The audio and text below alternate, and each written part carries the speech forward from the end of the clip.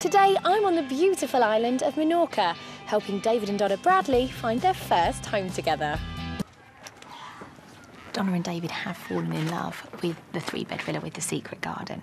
They're either going to love this or hate this, but I think it's an amazing property. Today, I'm on the beautiful island of Menorca, helping David and Donna find their perfect home.